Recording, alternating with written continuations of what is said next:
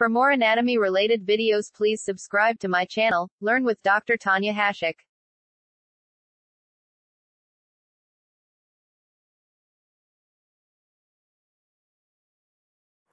Hello everyone, in this video we will discuss about the nasal cavity. We will discuss about the features of the external nose in another video.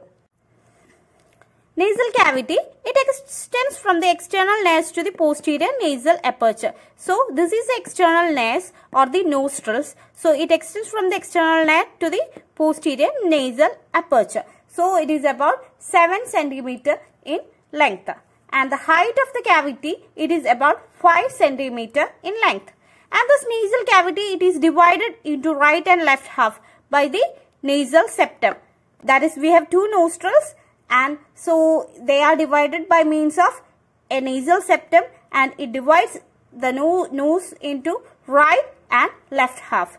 So each half, it has got a roof, a floor, it has got a median wall and also a lateral wall. In this figure you cannot see that, you can only see the roof and also the floor. So first we will discuss about the roof of the nasal cavity. So the roof of the nasal cavity, it is about 7 cm in length and about 2 mm wide. And it has got an anterior slope, a posterior slope and also a middle horizontal part. So this anterior slope, it is formed by the nasal part of the frontal bone. So this is the frontal bone. So the nasal part of the frontal bone, the nasal bone and also nasal cartilages. These are involved in the formation of the anterior slope. And the middle horizontal part, it is formed by the cribriform plate of the ethmoid bone. So cribriform plate of the ethmoid, it forms the horizontal part.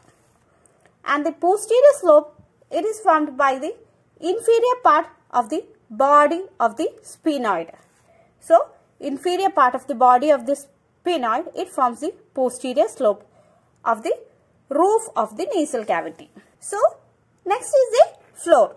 So the floor of the nasal cavity, this is the nasal cavity. So the floor of the nasal cavity, it forms the roof of the oral cavity. That is, here there is the oral cavity. So it forms the roof of the oral cavity. So this is the roof of the oral cavity and the floor of the nasal cavity. So they are formed by two bones. That is the horizontal plate of the palatine bone and also the palatine process of maxilla. So these two bones are involved in the formation of the floor of the nasal cavity. That is the horizontal plate of the palatine bone and also the palatine process of maxilla. So these two forms the floor of the nasal cavity. And the floor of the nasal cavity, it is about 5 cm long and 1.5 cm wide. Next is the medial and the lateral wall. So we will discuss about the lateral wall in detail in another section. So today we will discuss about the nasal septum, that is the medial wall of the nose. That is the nasal septum. It divides the nose into right and left half. So this is the nasal septum. So this nasal septum, it is a osseo-cartilaginous structure. That is, it has got a bony part and also the cartilaginous part. In this figure, I have separated the bony and cartilaginous part with different colors so that you can understand it more easily. So the bony part, it is formed by the vomer bone, the perpendicular plate of ethmoid, and the borders are formed by the cribriform plate of the ethmoid, nasal spine of the frontal bone, the nasal crest and rostrum of sphenoid. So these are also involved in the formation of the bony part of the septum. And the cartilaginous part, it is formed by the septal cartilage as well as the septal process of the inferior nasal cartilage. So the cartilaginous part, it is formed by the septal cartilage and also the septal process of the inferior nasal cartilage. And this nasal septum, it has got 4 borders as well as 2 surfaces. So the 4 borders, that is the anterior border, the posterior border, the superior border and also the inferior border. And the 2 surfaces are the right and the left surfaces. So in this figure you cannot see the surfaces, you can see the borders. So now we will discuss about the blood supply to the nasal septum. So the anterosuperior part, it is supplied by the anterior ethmoidal and the posterior ethmoidal artery.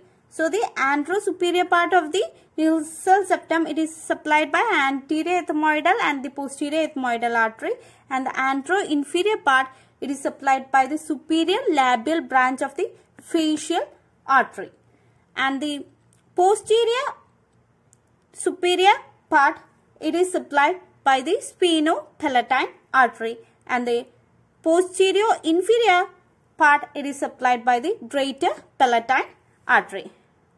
So the anterior superior part, it is supplied by the anterior and the posterior ethmoidal artery.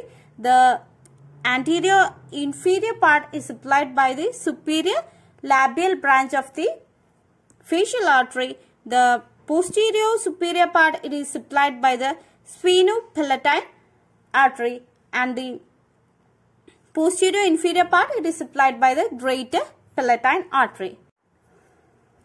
And in the anterior inferior part, these arteries, that is the anterior ethmoidal artery, the superior labial branch of the facial artery, the greater palatine and the sphenopalatine arteries, these together form a plexus, and that plexus is called as the Kissel-Bash plexus. That is the Kissel-Bash plexus, and this is one of the important plexus which is present in the nose, and it is a common site for bleeding.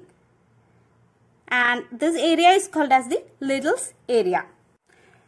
Next is the venous drainage. That is the veins, they form plexus in the Little's area, and the plexus, it drains anteriorly to the facial vein and posteriorly to the sphenopalatine vein to the pterygoid venous plexus.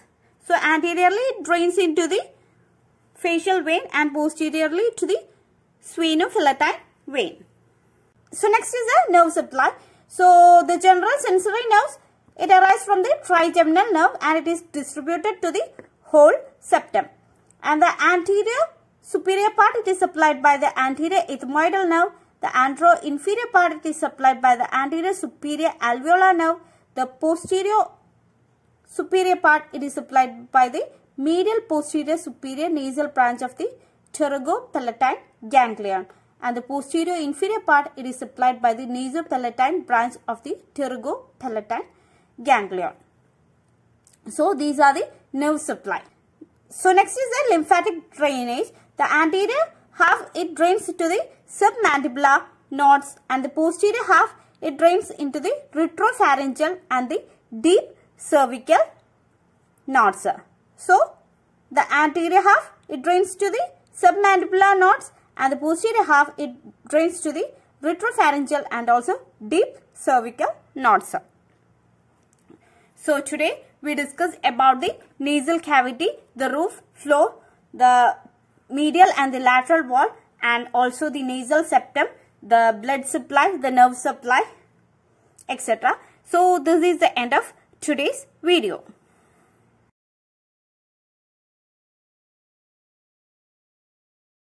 This is the end of today's video. For more videos, please subscribe to my channel and press the bell icon.